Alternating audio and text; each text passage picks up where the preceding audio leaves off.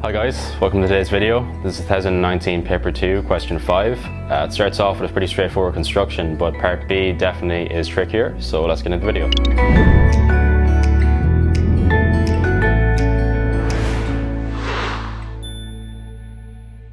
Okay, so here's our question.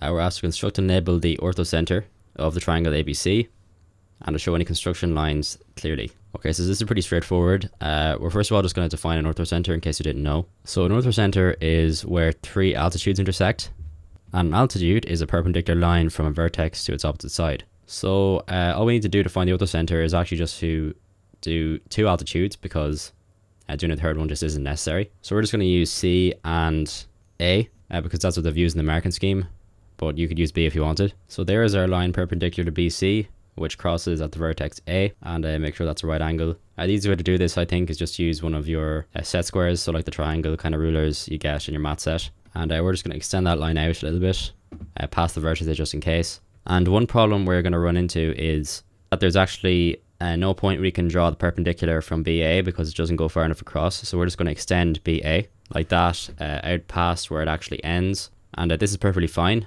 This will happen quite often with orthocenters. So here we have the perpendicular line, and we're just going to extend both lines out now until we can find exactly where they cross.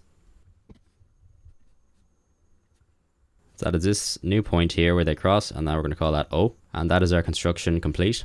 And that's actually it for part A. A pretty straightforward start to the question, and something that you're going to see quite often on paper 2, and that's worth 15 marks. Part B gives us O, which is the center of the circle S. AB is the diameter. We're told B is a tangent.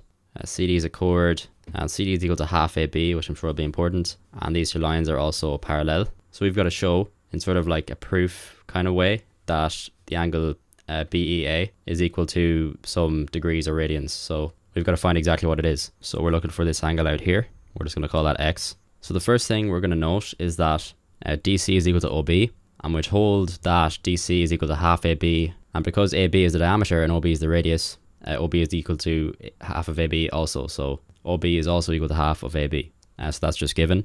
So we know that DC is also the length of the radius, and this means that all these three lines are equal, which means that the triangle ODC is actually equilateral. And because it's equilateral, and we know all the angles are the same, and they are of course 60 degrees.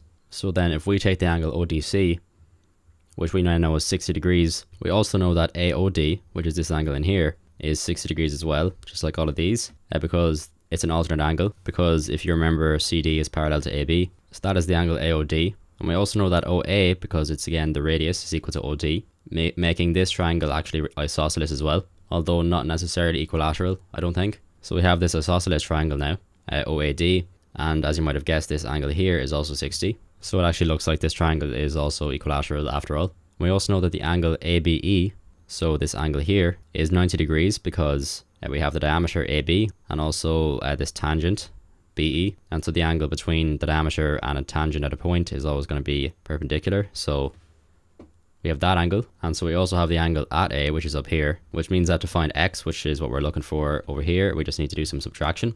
So our leftover angle BEA, which we had previously called X, is just 180 degrees minus 90 degrees at the tangent and minus 60 degrees, which means that it is 30 degrees. So that is the angle BEA, and that's it for part B. So for finding this angle, you're going to get 10 marks, and that's the end of this question. I hope you enjoyed the video. If you did, there's going to be other similar videos in the description, as well as some other helpful resources, and I'll see you next time.